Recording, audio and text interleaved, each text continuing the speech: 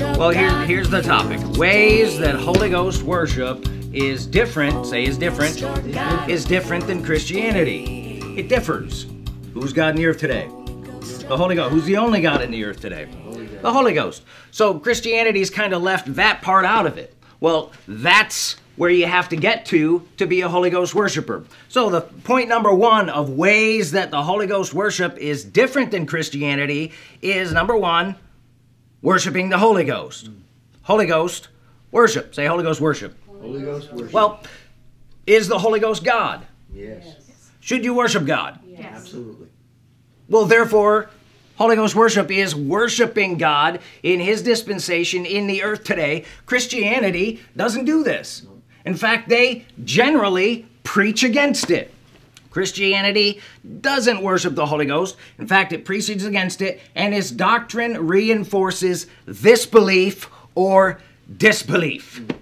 Holy Ghost worship worships the Holy Ghost. Holy Ghost worship begins to separate, say separate, separate you and transform you into full receptivity of who God actually is.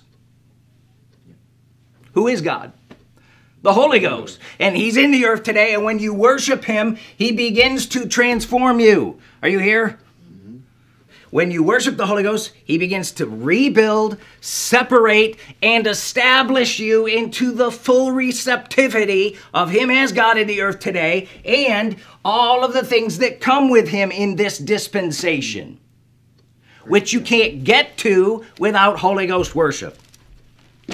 Ways in which the Holy Ghost worship is different than Christianity. Number one, we worship the Holy Ghost.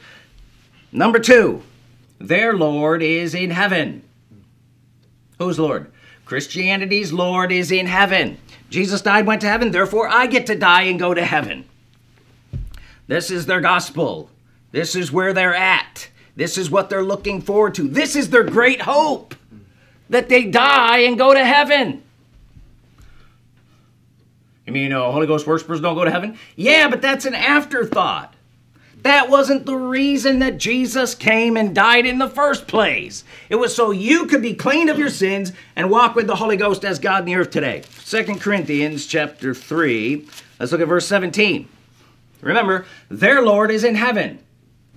Verse 17, now the Lord is that Spirit. And where the Spirit of the Lord is, there's liberty. Other translations say, where the Spirit is Lord, there's liberty. Where the Spirit is Lord. Who's the Spirit? The Holy Ghost. Now the Lord is the Spirit.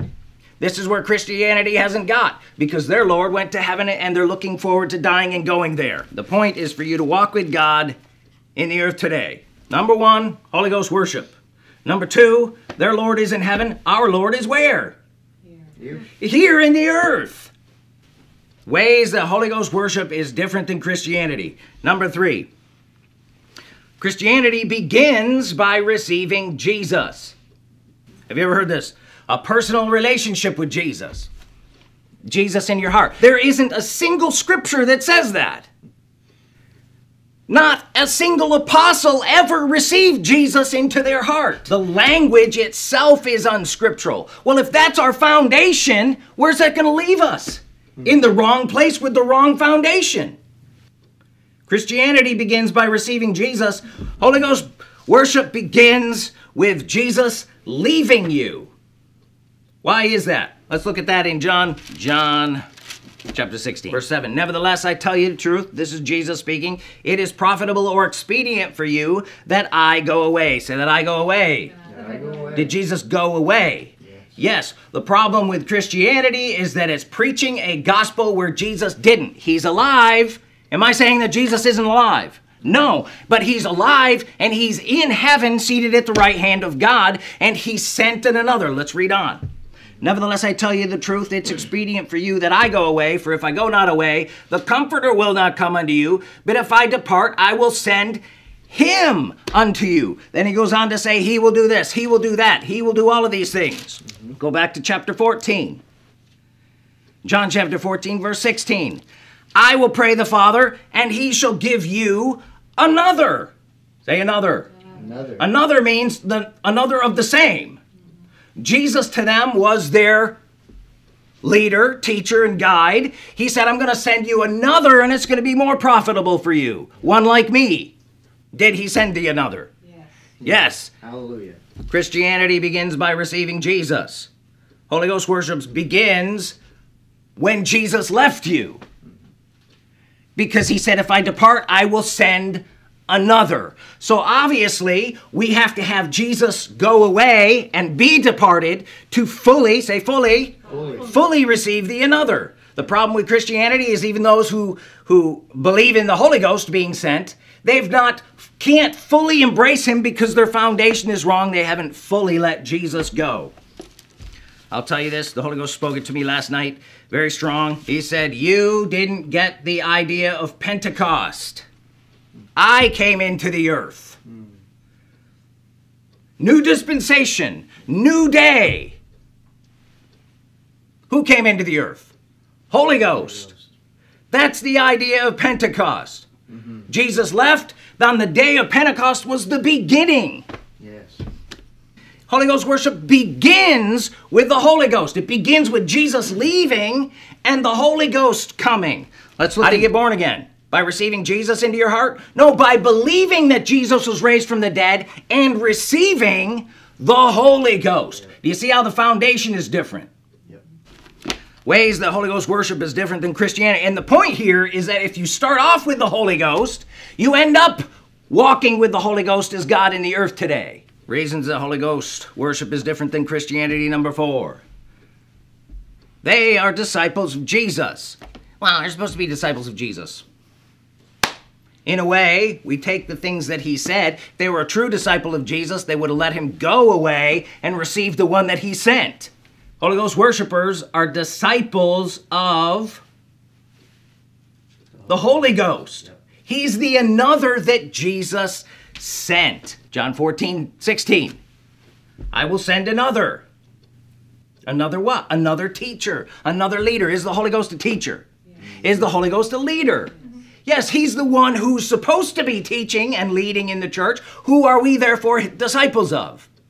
The Holy Ghost. It sounds like heresy. You know, I could say the same thing about you. The things you're saying sounds like heresy. Show me one place in the Bible where it said, receive Jesus in your heart and you'll have a personal relationship with him. How do we turn the whole gospel into that? What do we try to dumb it down so we can trick people into dying and going to heaven?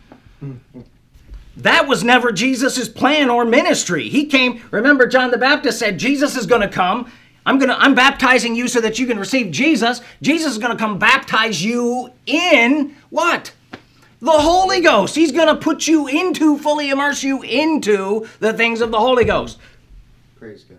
You can't be fully immersed into the things of the Holy Ghost without Jesus leaving. Yep. Ways in which Holy Ghost worship is different than Christianity. It enables us to fully embrace and fully receive and appreciate the Holy Ghost as God in the earth today in the new dispensation, where Christianity limits that and doesn't even allow it. It blocks it. Therefore, it's blocking you from what? Now the Spirit is Lord. There is liberty. It's blocking you from a certain amount of liberty. You may have some liberty, but it's limited liberty. Reasons that Holy Ghost worship is different than Christianity. The finished work of Christ. What do you mean, the finished work of Christ? What does finished mean? It's finished. It's completed. It's over. It's done. Jesus isn't healing anyone anymore. A lot of people aren't going to like this. Jesus isn't healing anybody more. He's not saving anybody more. He's not delivering anybody. He's not prospering anybody. Isn't this a great message? Why would that be? Because he left. Who's the one doing it in the earth? The Holy Ghost is doing all of those things in the earth. Christianity can't fully embrace the finished work of Christ because it's not finished. Are you seeing this? Yep.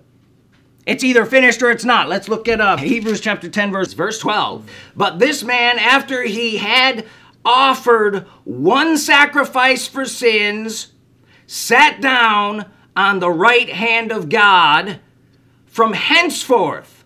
Say henceforth. Expecting till his enemies be made his footstool. For by one offering he hath perfected forever them that are sanctified. Sanctified means made holy, so you can walk with the Holy Ghost. What did Jesus do, though? He made the offering one time and then went and sat down. Say sat down. Sat down. That means he's finished. He's not doing it anymore. He did what he was supposed to do. He sat down, then he sent the another. Where are we today? Having received the sacrifice, we walk with God, the Holy Ghost, in the earth today. What does finished mean? It's done. It's finished. He's not healing anybody. Who heals people in the earth today? The Holy Ghost. In fact, one of the gifts is what? The gifts of healings. Who works miracles in the earth today? The Holy Ghost. He's the miracle worker. Who's God in the earth today? The Holy Ghost. It's receiving the fullness of what Jesus did by letting him go and sit down. If he's not seated, then you're asking him to do something else, and he's not going to. The finished work of Christ. It's over. It's done. Ways how Holy Ghost worship is different than Christianity. Full transfer of dispensational authority. Christianity hasn't received this because remember, Jesus is alive and you receive him in your heart. You have a personal relationship with him. No, he went into heaven. This same Jesus will return, right? He went into heaven and he sat down. It's done. Fully received what he did. Then he sent another. We're supposed to have full. Say full. Full receptivity of the transfer of the dispensational authority from Jesus to the Holy Ghost. Acts chapter 13, verse 1. Now there were in the church that was at Antioch certain prophets and teachers, as Barnabas and Simeon that was called Niger, and Lucius of Cyrene, and Manaen, which had been brought up with Herod the Tetrarch and Saul. As they ministered to the Lord and fasted, who said something? The Holy Ghost said, separate unto Jesus, the one who you've received in your heart and you have a personal relationship with. No, he said, separate unto me Barnabas and Saul for the work whereunto I have called them. Who called Barnabas and Saul? The Holy Ghost. Who's telling them to separate them? The Holy Ghost. Remember, I said when you begin to worship the Holy Ghost, as they worshiped the Lord and fasted, he's going to begin to separate you. So he separated them unto the work whereunto I have called them. And when they had fasted and prayed, they laid their hands on them and sent them away. So they being sent forth by the Holy Ghost, full embracing of the dispensational authority of the Holy Ghost to lead, guide, teach. You become a disciple of his. You do what he said. Who is he being led by, discipled by, trained by? Who had full dispensational authority in the earth? According to Paul, the Holy Ghost. Ways in which Holy Ghost worship is different from Christianity. Full transfer of dispensational authority. I will mention Moses and Joshua. Remember Moses? He got up to the promised land, and what did God said, you can't go in there because you did some stupid stuff in the wilderness. Sorry. So what did Moses do? He was told to lay hands and have full transfer of the authority from him onto Joshua, and Joshua was to go in. And what happened to Moses? A type of Jesus in this specific instance. He went away. Say he went away. Were people following Moses anymore? No. And that's one of the reasons, if you read the scriptures, it says he had to go away, otherwise people would keep going back to him. Is it a type of what happened? Yeah. Going into the promised land. The promised land is not heaven. Because the promise is the Holy Ghost, if you remember. He's the one that was sent into the earth. The ways in which Holy Ghost worship is different than Christianity. Number one was obviously worshiping the Holy Ghost. It's different. We worship the Holy Ghost. Two, their Lord is in heaven. Where's our Lord? Here in the earth. Now the Lord is that Spirit. Where the Spirit is Lord, there's liberty. Number three, they begin by receiving Jesus into their heart. We begin with the Holy Ghost and end up with the Holy Ghost. It begins with Jesus leaving you. Ways which the Holy Ghost worship is different than Christianity. Four, they become disciples of Jesus. We're disciples of whom? the Holy Ghost, the another that Jesus sent. Number 5, the finished work of Christ. If it's finished, it's got to be finished. It's either finished and it's done, he sat down, or he didn't. If he sat down, he's not up, he's not doing anything. Who is? He sent the another, the Holy Ghost. So we're able to fully embrace the finished work of Christ, where Christianity, it's impossible for them to. Full transferal of dispensational authority. You should try to say that.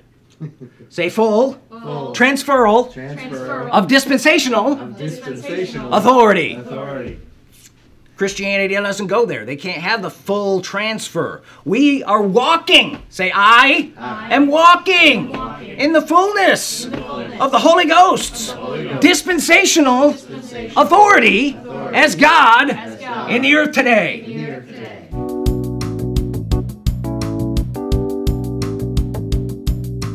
Holy Ghost of God in the earth today. Holy Ghost of God.